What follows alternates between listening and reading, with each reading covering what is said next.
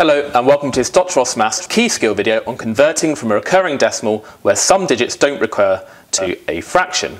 So we've got these two examples here, 0.34 recurring, as we'd say, I'll explain what that means in a second, and 0.5401 recurring.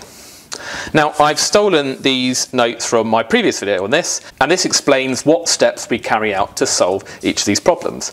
So the first step is to write each number as x with the repeated digits. So we're going to call this x, and we're going to write it out with the repeated digits. Now, what does this recurring dot mean here? That just means that you're going to repeat that particular digit there. And if there's only one dot here rather than two like here, we just repeat that digit again and again. So it's 0.34444444. So let's write out the 4 just a few times, just to show that it's repeating forever. And then what's step 2? We want to work out how often the digits repeat. And we times by 10 or 100 as appropriate. So how often does this digit repeat? Well, it repeats every one digit. It's just the 4 that's repeating.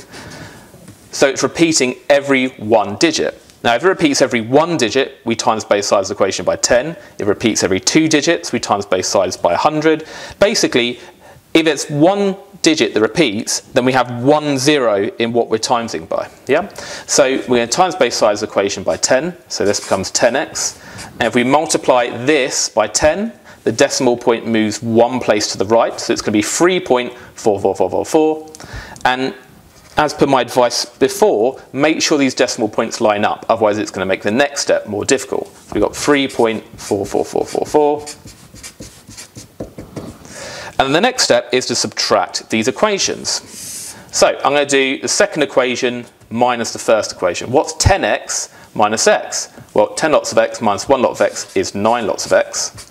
And then we do this minus this. Can you see that most of these digits, when you subtract them, it's going to become 0? Because look, 4 minus 4 is 0, 4 minus 4 is 0, 4 minus 4 is 0. All of this is going to be wiped out where the digits complete the same, just leaving 3.4 minus 0.3. So let's cross these out where the digits are exactly the same. 3.4 minus 0.3 is just 3.1. And the final step is to divide. We've got 9x at the moment, but we want to work out what x is, because x is the original number. X is the 0.34 recurring, which is what we've got here. So we need to get rid of that times by 9, so we divide both sides by 9. So 9x divided by 9 is just x. It gets rid of the times by 9. And then we're going to have 3.1 over 9. Now, at the moment, this is not a nice answer, because we don't like decimals in fractions. Now, what could we do to the top and bottom of the fraction? Well, as long as we times by the same number, it's going to be an equivalent fraction. So if we multiply top and bottom by 10, that's going to get rid of this decimal point, because 3.1 times by 10 is just 31. And 9 times 10 is 90. Now, this fraction doesn't simplify any further, so that is the final answer. Let's just check that on a calculator. If we do 31 divided by 90, and press the SD key, we get 0.34444444, which is right. That's exactly what we've got there. So that was correct. What about this second one? This is a bit harder. So step 1, write out each number with the repeated digits and as x. So x equals 0.5401. Now, how does the repetition work? Well, as soon as we get to that second dot, we go back to the first dot. In this case, if we only had one dot, we just kind of go back to itself. So it's 0.344444. Whereas here, we go 0.5401, 401, 401. We go back to the first dot each time we reach the second. So let's write out the 401, 401, 401, etc. with the 401 repeating. Step 2, work out how often the digits repeat. Well, can you see it's the 401 that's repeating? So 401, 401, 401. That's repeating every 3 digits. So we therefore multiply both sides of the equation by 1,000, noting 1,000 has 3 zeros in it, corresponding to the 3 digits that are repeating here. So if we times this by 1,000, it's going to move the decimal point 3 times, 1, 2, 3. It's 540.1401. So let's write that, 540.1401. And a couple of things to note. Remember, these decimal points should line up, and your digits here should line up as well. So last few steps, we subtract. 1,000x minus x is 999x.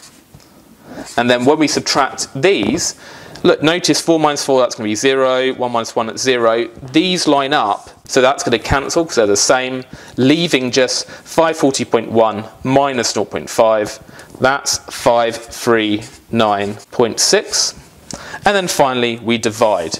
So we got 999x, but we just want x, so we have to divide both sides of the equation by 999. So we get 539.6 over 999. And as before, we don't like that decimal there, so we're going to multiply top and bottom of this fraction by 10. So that becomes 5396 over, and this becomes 9990. For some reason, students often put 9999. I think just because they accidentally just repeat that digit rather than timesing by 10, we're just putting a 0 on the end. And I must admit, I can't be bothered to simplify this myself, so I'm just going to shove it into a calculator. So 5396 over 9990, and that simplifies to, well, it's just divide the top and bottom by 2 to get that, and that doesn't simplify any further. If we press the SD key to check, I do indeed get 0.5401, 401, 401. So this answer is correct.